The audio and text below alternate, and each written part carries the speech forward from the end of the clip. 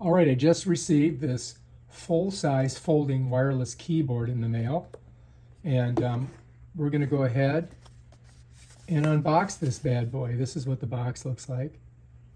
And let's go see if we can find a spot where we have to pull it apart.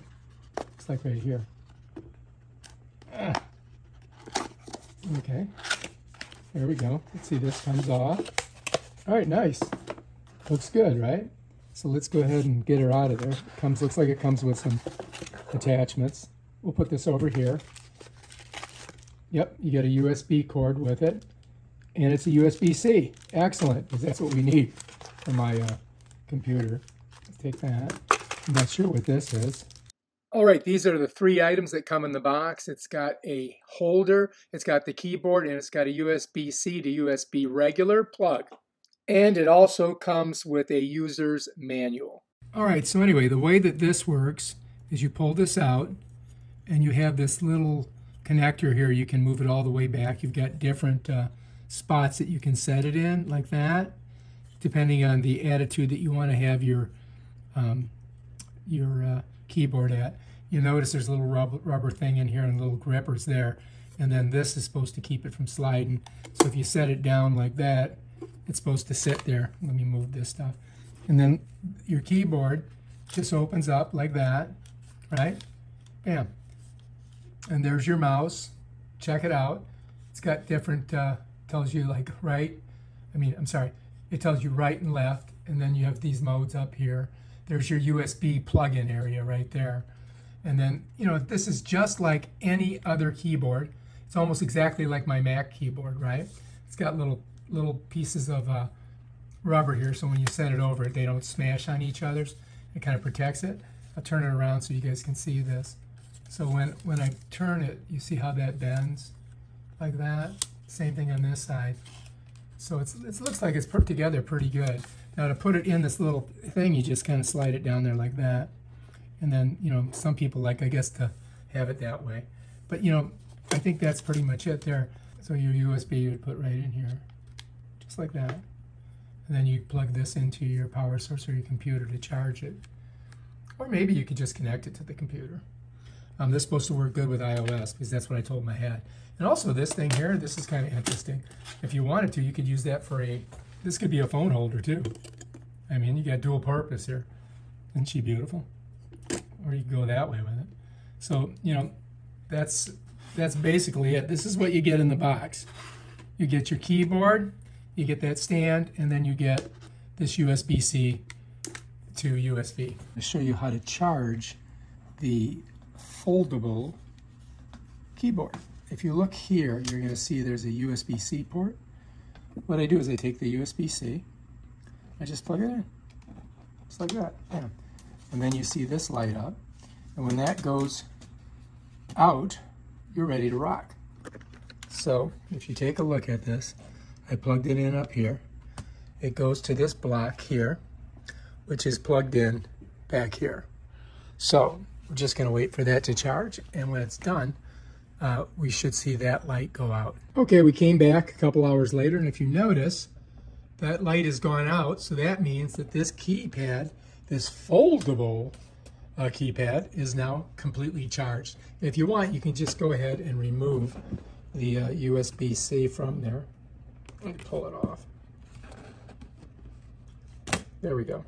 And so there's the USB-C, it's off, and it's ready to go. And then we can go ahead and use this.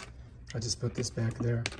Okay, so here's our foldable keypad. Notice how it's got this nice rubber thing. It keeps it from sliding.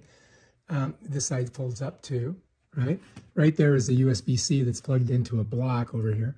I could just unplug that right now, and we'll move that out of the way for now. All right, so before you do anything, you're going to open this up, and you're going to look right down there. You see it says off and on. We got to turn it on.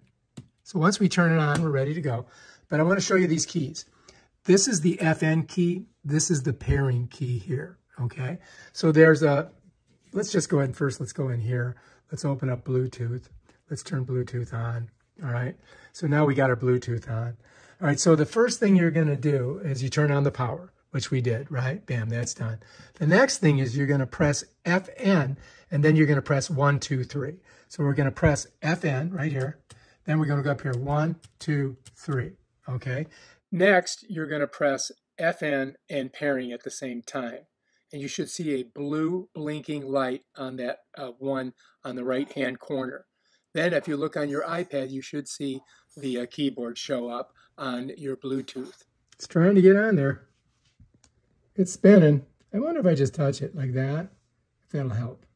Oh, look at that. It did help. It's connected. Check it out. We're in. All right, great. Let's get out of there. Right now, I'm charging it. This is a USB-C plugged into a block, and you can see it hasn't fully charged yet. So the first thing we're going to do is go ahead and open up settings. All right, and if you look, we're in Bluetooth, and you can see it's not connected. To connect it, what we've got to do, once you've paired it, of course, is come to the right top corner side, and you're going to see an on and off switch. And what I'm going to do is I'm going to click that to on right there. Watch. I can get my finger on it. Bam. And then if we look up here, it should connect. And you can see it's connected there. And that's how you know that you're ready to go and you can use the keyboard. Now, if you want to turn it off, you just come back and just push it back like this. And now it's on off. And if you watch here, it'll disconnect itself in a couple seconds. And it's not connected. All right, and that's how you do it. Show you how to navigate with this trackpad on your wireless foldable keyboard, Bluetooth. So you're going to notice when I touch the pad, this ball appears, right? So I can navigate around my home screen here to different apps. When I run over an app, it kind of gets bigger. So let's just go over Pages. I'm just going to set it over Pages. Once I do that, all you have to do is just tap the pad and it opens up. And then I can do whatever I'm going to do in that app. Now to close it, what I would do is pull my cursor down, I guess you would call it, and it highlights that little thing. Let me show you again. So what I'm doing is I'm pulling it down, and then when it highlights that, all I have to do is touch the pad and it will contract it. And there it is back on my home screen. And that's how you open up an application. You want to do one more? Let's open up Translate. We'll go over to Translate. See, I'm right there at Translate. I'm going to slide over. See how it got a little bit bigger? Then I'm just going to touch it. It opens up. If I want to, after I get finished using it, I pull it down to the bottom, highlight that little line there, and then just touch the pad, and it closes it. That's how you open and close an application on your iPad Pro using your foldable wireless keyboard. Peace out.